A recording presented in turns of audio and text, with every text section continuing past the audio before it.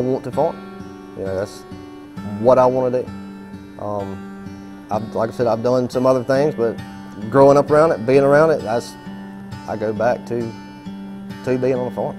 I love what I do. I love the farm.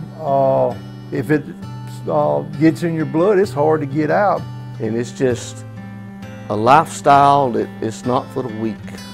I mean, you have to be strong mentally, you have to have a strong back, you have to have a strong faith.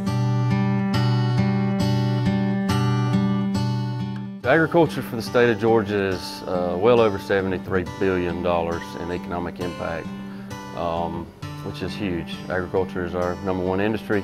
1 out of 7 Georgians work in or around agriculture.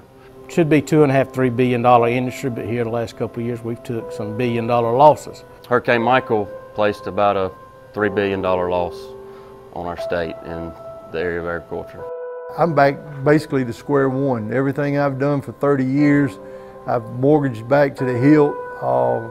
There's no way out without selling my property. You lose $200,000, $250,000 that year, and you turn around and lose $250,000 again in 2018. You know, it kind of hurts. We've just been beat down so many times that farming communities, we don't give up on trying.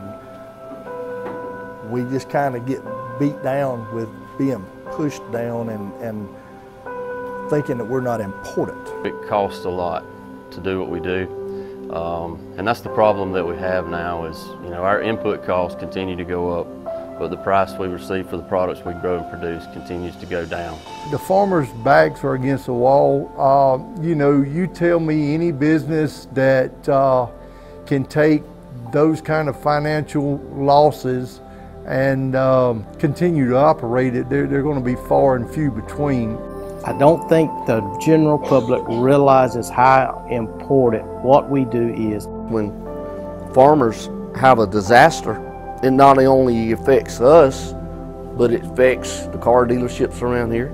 It affects the tractor dealerships. It affects the chemical companies and the seed companies. If we failed in production agriculture in America, it's because we haven't told the true story of what it really takes to make a crop and what that crop does to our economy.